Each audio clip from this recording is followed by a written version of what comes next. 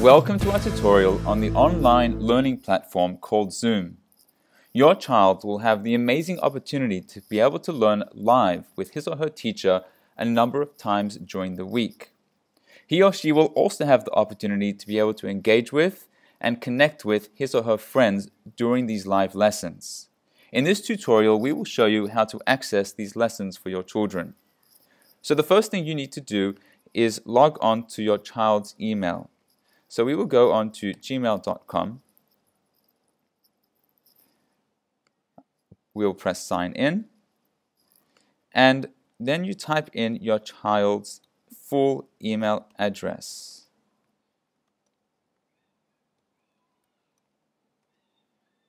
Press next. And you are taken to the Kesser Torah login page. Again, you will type in your child's surname and then first name, this time without the @ktc.nsw.edu.au. Put in the password and then click on sign in. We're going to save the password, continue,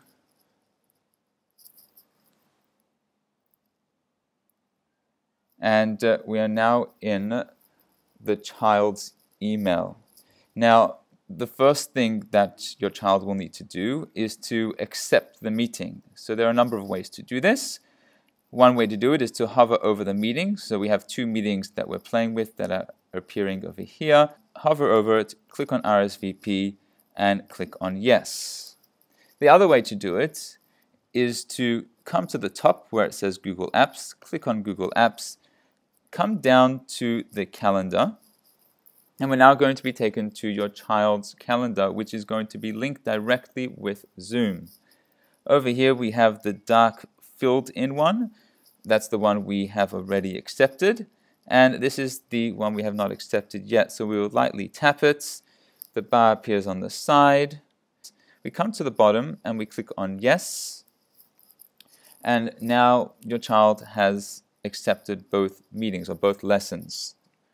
So what we'll do now is actually log into one of the meetings just to see the process. So we'll lightly tap this meeting, the one that begins at 10:07. And we come down to where it says Join Zoom Meeting. And we click on the login. Now the first time it will take a few extra minutes because you need to download Zoom. However, it's important to note that this will be an automated process. So as you see, on the left-hand side over here, Zoom has already downloaded onto my computer just by clicking that link in the calendar. Now, if that doesn't work, click try again, and it should work. So I'm going to come now to the bottom, the left-hand side. I'm going to click where it says Zoom, and it will take me to the installation page. I click on continue, and the process will really just run its course. So you can see on the bottom right-hand side, Zoom has popped up, and now it's inviting me to join the meeting. So I'm going to click on Join a Meeting. Now the children will not have a sign-in to be able to join. They're going to have to click on Join a Meeting. So for the first meeting for each child, they will need to actually insert their meeting ID. So where do you find the meeting ID? You go back to the calendar. So I'm going to pop back over here to the calendar. And underneath the link, it says meeting ID and a few numbers. So highlight the numbers. On a Mac, you will Command C. On Windows, you will Control C. And come back to the Zoom page. We're going to insert that. And we're going to click on Join. So now the student is waiting to join the meeting. However, the teacher has not joined yet. So the child is now in a waiting room of sorts. So now the teacher is going to log in, and let's see what happens. It may take a couple of moments. The teacher is now logged on, and now the student automatically is joined to the meeting. Now on the actual app of Zoom, there are a number of features. Your child is able to mute themselves. They're able to show or not show themselves on the screen. They're able to see the other participants in the meeting as well. There are a number of ways they'll be able to interact in the lesson, such as raising their hands, saying yes, saying no. If enabled by the teacher, there are chats, there's the sharing of screens, and there are breakout rooms. These are things which the teachers will go through with your child in their first couple of lessons. Now what I'm going to do is we're actually going to leave the lesson so we can see what the next lesson is going to look like, because there will be a slight difference.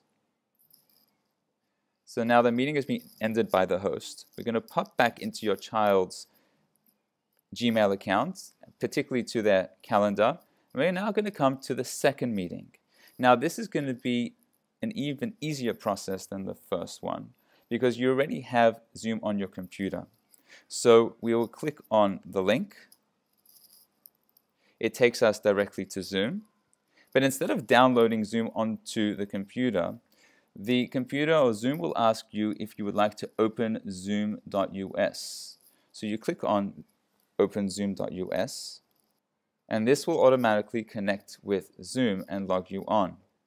However, this time, you will not have to actually insert the meeting ID because you've already done it the first time.